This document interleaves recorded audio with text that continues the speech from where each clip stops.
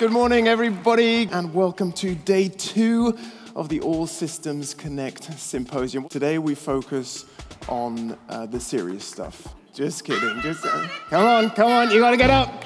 Get up. We're gonna start, we're gonna lean into the joy. Water. It's the reason for life on Earth. The great irony of our blue planet is that from space, all looks equal, but it is not.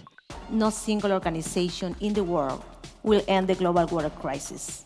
The Minister of Sanitation and Water Resources of the Republic of Ghana, the Honorable Cecilia Abena Dapaah. We, the political leaders, along with our experts, we all need to be in the driving seats because the multi-dimensional challenges we face cannot be solved by the fragmented and siloed thinking of the past.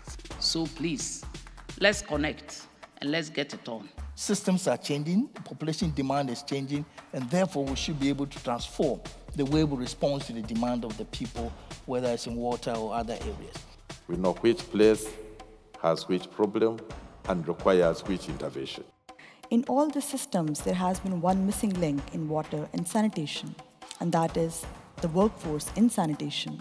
So this is how non-serious the governments are to think about sanitation. A person, a human with a naked body is cleaning our own shit.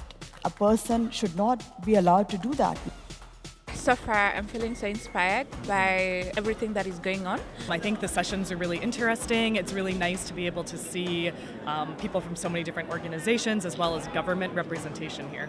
Any system is run by people, so a strong system needs strong people.